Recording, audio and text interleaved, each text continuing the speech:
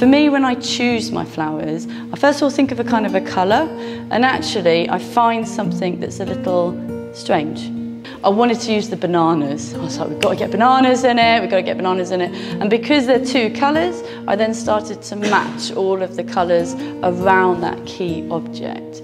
And of course, we've got some real showstopper plants as well. So like the Tillandsia, if you gently spritz them, they will stay like this forever. But we are not using foam today. Chicken wire is one of my most favourite things in the world. It's cheap, it's recyclable, you can get it in many different sizes, but also wonderful for making different shapes and armatures that you can then build onto your structure. We're going to start fixing these branches. If we feel like they're too long, we're going to cut them down. We can start feeding things through and actually have these branches coming off in all different directions. It's going to end a little asymmetrical, so we're going to have a taller point.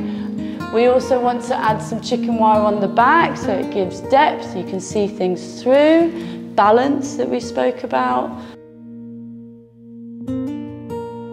So what we're going to focus on today is really, really strict groupings, almost as though you have all one type of plant, and then we move on to all one type of something else. So it becomes really quite striking. Bearing in mind all the gaps, we're going to be using the wild thyme.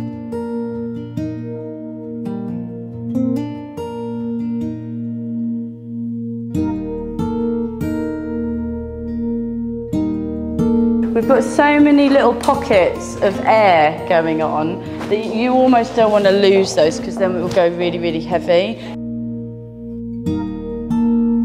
But we've also got a little collection of fruit and vegetables. Mixing flowers and fruit goes back to the Dutch masters. They just work together very, very well. Actually, it adds a different element.